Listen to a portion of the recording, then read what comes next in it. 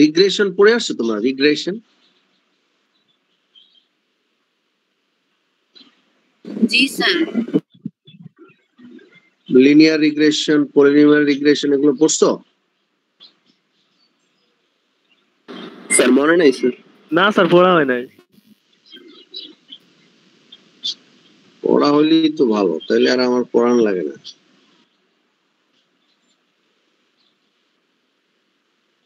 আচ্ছা,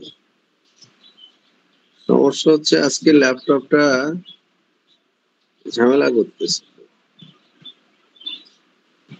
কারণ স্মার্টফোন দিয়ে ক্লাস নেওয়া লাগছে।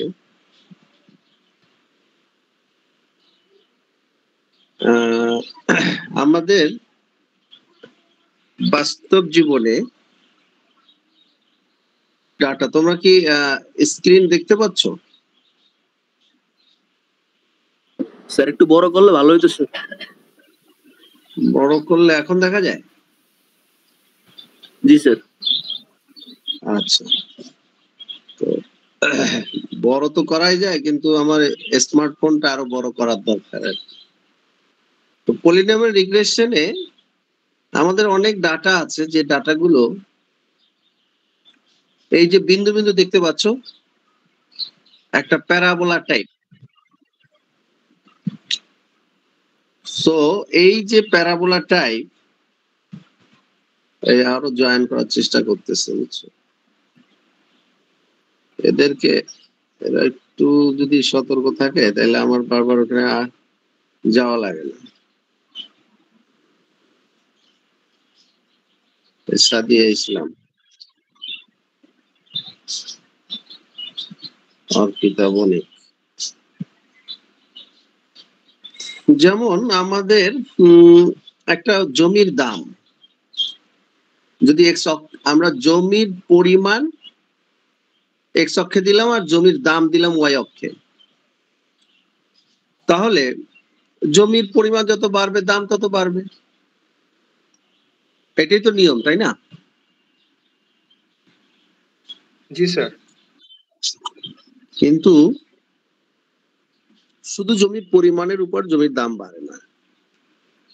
জমির প্লেস যদি শহরে হয়, সেক্ষেত্রে গ্রামের জমির পরিমাণের 10 গুণ, 20 গুণ, 50 গুণ দাম হয় শহরের একটা জমি।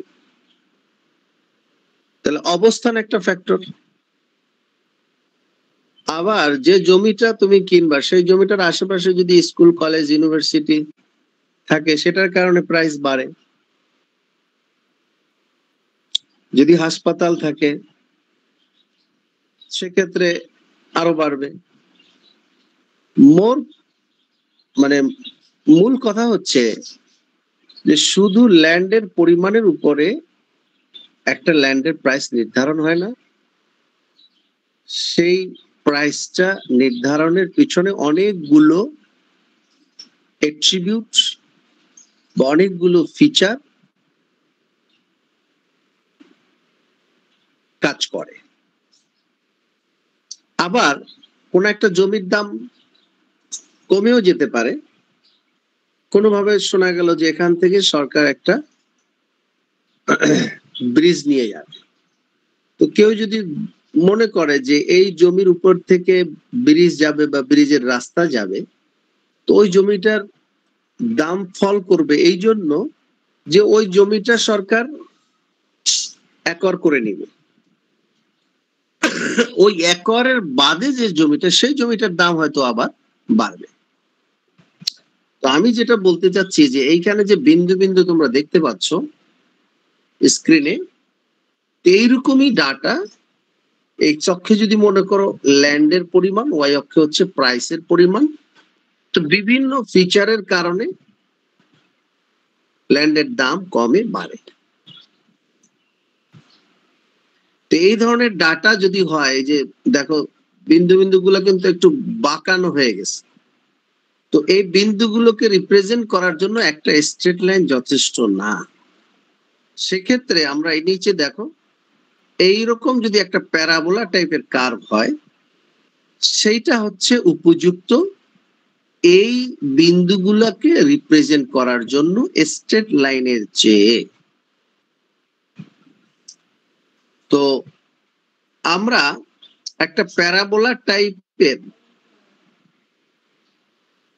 কার্ভ দিয়ে বেস্ট ফিট করতে পারি। তো সেই কথা এখানে বলা হয়েছে যে data that is ill suited for linear list square regression. আমরা আগে পলিনোমিয়ালটা পড়ি, এরপর লিনিয়ারটা দেখাবো, যেখানে আমরা দেখব যে এই যে বিন্দু বিন্দু যে আমাদের পয়েন্টগুলো, এই পয়েন্টগুলো যদি স্ট্রেট লাইন দিয়ে রিপ্রেজেন্ট করা যেত ভালোভাবে, সেক্ষেত্রে আমরা সেটাকে বলি লিনিয়ার রিগ্রেশন। আর যখন স্ট্রেট লাইন এর বদলে আমরা এই যে প্যারাবোলা টাইপের নিচের যে ছবিটা প্যারাবোলা টাইপের কার্ভ দ্বারা কভার করি, তখন সেটাকে আমরা বলি পলিনোমিয়াল রিগ্রেশন। এই কথাটাই বলা হয়েছে যে এই প্যারাবোলিক যে curve indicate that a parabola is preferable এবং extended to feed the data to a higher order polynomial. Suppose for a second order polynomial এর ইকুয়েশনটা আমরা y equal to a0 a1x a2x x square এইভাবে denote করে থাকি। তার সাথে ইউরোটা যোগ করে দিলে আমাদের ট্রু ভ্যালু পাবো। আমরা ট্রু ভ্যালু বলতে বোঝায় কি, আমি যে ভ্যালুটা অবজার্ভ করছি সেই অবজারভেশনে সবসময় কিছু না কিছু ইরর থাকে। সেই ইররটা পয়েন্টের পরে 5টা শূন্য দিয়ে 1ও হতে পারে, বাট ইরর আছে। হিউম্যান বিংস এর অবজারভেশনে ট্রু ভ্যালুর সাথে কিছু না কিছু ইরর হবে। তো সেই ইররটা যদি আমার অবজার্ভ ভ্যালুর সাথে যোগ করে দেওয়া হয়, তাহলেই তো আমার আসল ভ্যালুটা পাবো। তো এইখানে সেটাই করা হচ্ছে। y হচ্ছে ট্রু ভ্যালু, আর পলিনোমিয়াল দিয়ে আমরা অবজার্ভ ভ্যালু হচ্ছে a0 plus a1x plus a2x square, এটুকু হচ্ছে আমাদের অবজার্ভ ভ্যালু। তার সাথে ইরর যোগ করে আমরা ট্রু ভ্যালু পেলাম। এখন যেটা করেছি আমরা দুই পাশ আমরা এইটাকে যদি একটু অ্যারেঞ্জ করি, ই এক পাশে রাখবো আর minus y minus a0 minus a1x minus a2x square সেটা করলাম। এই দেখো এখানে এটা করলাম। এখন উভয় পক্ষকে আমরা স্কয়ার করব। সেই স্কয়ারটা হচ্ছে এই ই স্কয়ার এবং এটা স্কয়ার করলাম। উভয় পাশে আমরা সামেশন চিহ্ন দিলাম, যেহেতু এটা একাধিক বিন্দু নিয়ে এই কাজটা করা হয়। আমার কথা শুনতে পাচ্ছ? জি স্যার। জি স্যার। আচ্ছা, আমরা এই ই স্কয়ারটাকে এস আর নাম দিলাম, ধরলাম। তো ডেরিভেটিভ, তোমরা ম্যাথমেটিক্সে ডেরিভেটিভ পড়ে আসছো, পার্শিয়াল ডেরিভেটিভ। তো ডেরিভেটিভের উদ্দেশ্য হচ্ছে একটা সংখ্যাকে আরো ছোট ছোট অংশে নিয়ে যাওয়া, তাই না? ক্ষুদ্র ক্ষুদ্র অংশে নিয়ে যাওয়া। তো এখানে ইউরোটা খুবই টেন্স টু জিরো। তো পয়েন্টের পরে সংখ্যাকে যদি আমরা স্কোয়ার করি তাহলে আরো ছোট হয়ে যায় না? 0.01 স্কোয়ার করলে কি হবে? জি স্যার, ছোট হয়ে যায় 0.001 আরো ছোট হবে। তো এইটাকে যদি আবার ডেরিভেটিভ করি তাহলে আরো ছোট হবে। তো আমরা a0 সাপেক্ষে ডেরিভেটিভ করেছি। প্রথমটা দেখো, এই জিরোটা পরে দেখো, আগে এইটুক দেখো, ডেল্টা এস আর a0 সাপেক্ষে আমরা এই যে এক নম্বরটা, এই যে এই এক নম্বরটা, এটাকে আমরা ডেরিভেটিভ করলাম। ডেরিভেটিভ করলে এই -2 এরকম একটা সংখ্যা আসে। একইভাবে a1 এর রেসপেক্টে করব এবং a2 রেসপেক্টে করব। a2 রেসপেক্টটা এখানে মানে কেটে গেছে স্ক্যানে। তো আমরা এই এককে, এক মানে হচ্ছে এই যে এই অংশটুকু, এই অংশটুকু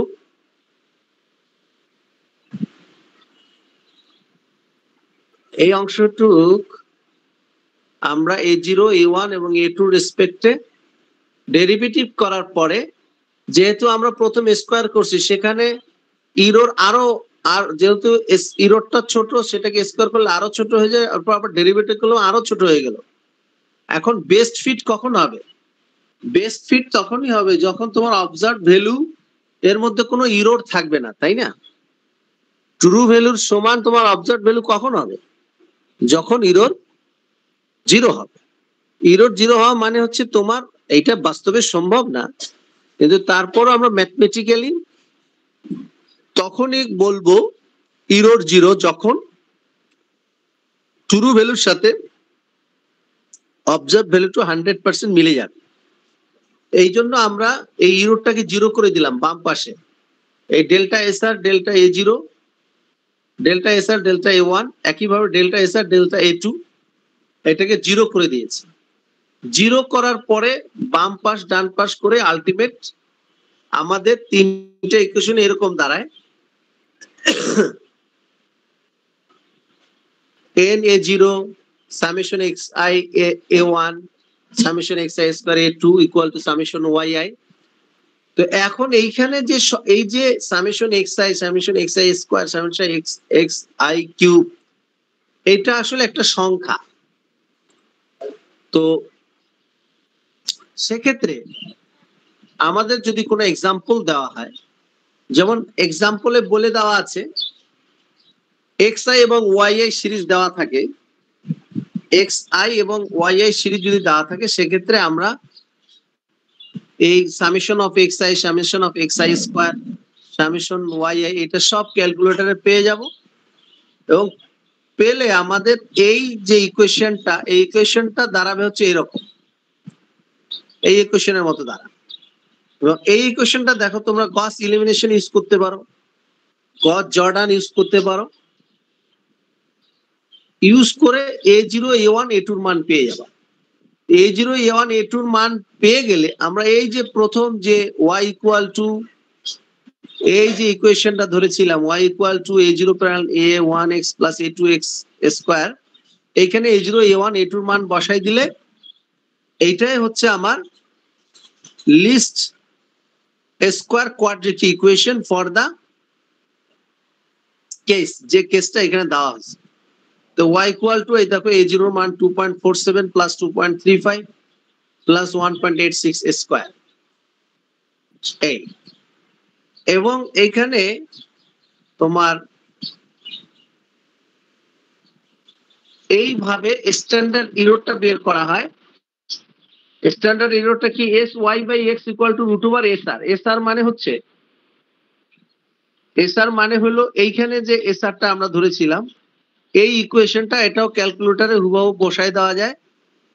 এই যে এইখানে a0 a1 a2 মান হচ্ছে কনস্ট্যান্ট, xi আর y এর মান বারবার দিলে সে sr এর মান পেয়ে যাবে সেখান থেকে। এবং n হচ্ছে আমার কয়টা ভ্যালু আছে, এখানে যদি 6টা ভ্যালু থাকে তো 6 আসবে, 7টা ভ্যালু দেওয়া থাকলে 7 আসবে। আর সেকেন্ড, যেহেতু আমরা সেকেন্ড অর্ডার পলিনোমিয়াল ইউজ করতেছি তো m হচ্ছে কত নম্বর পলিনোমিয়াল আমরা ইউজ করতেছি। এইখানে যে অঙ্কটা সেই অঙ্কটা আমাদের সংখ্যা দেওয়া ছিল 6টা, সেই জন্য n ইকুয়াল টু 6 এবং সেকেন্ড অর্ডার পলিনোমিয়াল যেহেতু আমরা সেকেন্ড অর্ডার পলিনোমিয়াল ইউজ করি এই জন্য m এর মান হচ্ছে 2। তাহলে sr এর মান তো আমরা ওই ইকুয়েশন থেকে পাবো, ভাগ হচ্ছে 6 মাইনাস 2 প্লাস 1 ভাগ হচ্ছে 3, 6 মাইনাস 2 প্লাস 1। তো sr এর মানটাকে আমরা 3 দিয়ে ভাগ করলে আলটিমেট 1.12 হয়। তো এই অঙ্কটা তোমরা একটু পলিনোমিয়াল রিগ্রেশন বই থেকে দেখে নিবা। আজকে আমার মনে হচ্ছে যে অনেকেই বুঝতে পারো নাই, এটা বই থেকে একটু দেখবা, আমি পরবর্তী ক্লাসে আরো ক্লিয়ার করব তোমাদের। পলিনোমিয়াল রিগ্রেশন, পলিনোমিয়াল রিগ্রেশনে আমার কাছে যে বইটা আছে সেটা 17.5 নম্বর এক্সাম্পল। আর এই ইকুয়েশনটা কিভাবে আসছে আমরা তো এখানে দেখালাম যে বেস্ট ফিটের জন্য 0 বসানো হয়েছে, ঠিক আছে। আর একটা টার্ম লিখে রাখো, ক্রাইটেরিয়া ফর বেস্ট ফিট, পরীক্ষা আসতে পারে ক্রাইটেরিয়া ফর বেস্ট ফিট। সেই ক্রাইটেরিয়া ফর বেস্ট ফিট কি? যখন আমার ইরোর 0 হবে তখনই বেস্ট ফিট হবে, এটাই হচ্ছে ক্রাইটেরিয়া ফর বেস্ট ফিট। ঠিক আছে?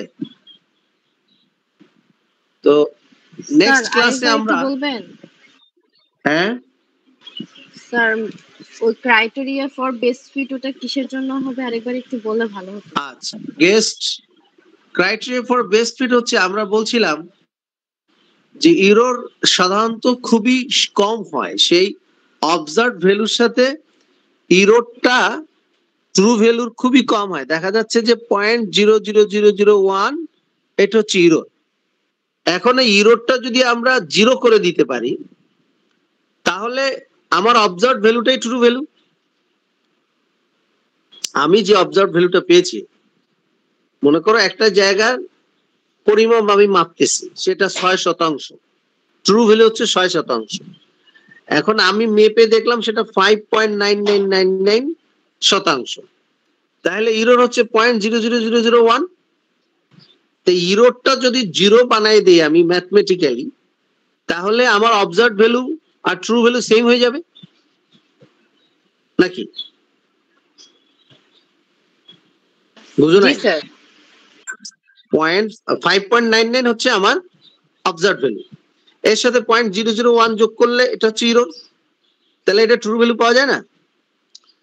এখন এই ইরোরটাকে আমরা, ইরোরটা কত সেটা তো আমরা জানি না, এটা উদাহরণ দিলাম। ইরোরটাকে আমরা কি করছি, প্রথমে স্কোয়ার করছি, স্কোয়ার করার পরে আবার ডেরিভেটিভ করছি, ডেরিভেটিভ করে আমরা দেখো এই বাম পাশে 0 বসায় দিছি, এর সাপেক্ষে ডেরিভেটিভ, পার্শিয়াল ডেরিভেটিভ, a1 এর সাপেক্ষে পার্শিয়াল ডেরিভেটিভ, এরকম a2 এর সাপেক্ষে পার্শিয়াল ডেরিভেটিভ। তোমরা বই থেকে একটু দেখে নিও, এখানে আমার এটা কেটে গেছে। এই বাম পাশে 0 বসাইছি কখন, যে ইরোরটাকে আরো ছোট করে দিয়ে তারপরে আমরা 0 করছি, যে বেস্ট ফিট তখনই হবে যখন আমার ইরোর 0 হবে। বেস্ট ফিট কিসের সাথে? ট্রু ভ্যালুর সাথে বেস্ট ফিট। এই কথাটাই বলা হচ্ছে ক্রাইটেরিয়া ফর বেস্ট ফিট। বুঝতে পারছো? স্যার এই এক্সাম্পলটা কি স্যার চাপড়ার বইয়ের নাকি স্যার ওই যে বালাচন্দ্র রাওয়ের বইয়ের স্যার? চপড়ার বইতে, চপড়ার বইতে পলিনোমিয়াল রিগ্রেশন বের করবা, সেখানে একটু দেখবা, দেখার পরে এক্সাম্পলটা দেখবা, যদি না বুঝো আগামী ক্লাসে সামনাসামনি জিজ্ঞেস করবা। কালকে তো ক্লাস আছে তাই না? কাল ক্লাস কয়টায়? 9:30 ক্লাস আছে না? স্যার কালকে ক্লাস তো অনলাইনে। না না, কালকে কি বার? বৃহস্পতিবার না? স্যার ওই স্যার আমরা আপনার রুমে গিয়েছিলাম গতকাল রিকোয়েস্ট করার জন্য। আরে খোদা, তো ভুলেই গেছি। তো অনলাইনে তো আসলে হয় না, এই যে এই জিনিসগুলো তো সামনাসামনি দেখাইতে হবে। আচ্ছা ঠিক আছে, কালকে ক্লাস অনলাইনে না? আচ্ছা অফিসে গিয়ে দেখি, আমি নিতে বললে নিলাম, নাইলে না নিব। ঠিক আছে, অফিসে তোমরা আমাকে খেয়াল করাই দিও 9:30 দিকে। ওকে জি স্যার। তোমরা একটু দেখে নিও যা। আর নেক্সট দিন আমাদের এখনো দেখো জয়েন করতেছি, তো নেক্সট দিন আমাদের অ্যাটেন্ডেন্সটা সততার সাথে দিয়ে দিবা। ওকে, থ্যাংক ইউ ভেরি মাচ। বুঝো না আর কিছু আছে এখানে? তো বুঝো না আসলে, আমার কাছে মনে হচ্ছে অনেক জিনিস বুঝো না, এগুলো সামনাসামনি বুঝাইতে হয়। ঠিক আছে, তো দেখে নাও, আসাম নেক্সট ক্লাসে তো ল্যাকিংস থাকলে আমি পূরণ করে দেবো ইনশাআল্লাহ। আসসালামু আলাইকুম স্যার। তাহলে লিভ করো। আসসালামু আলাইকুম স্যার। আসসালামু আলাইকুম।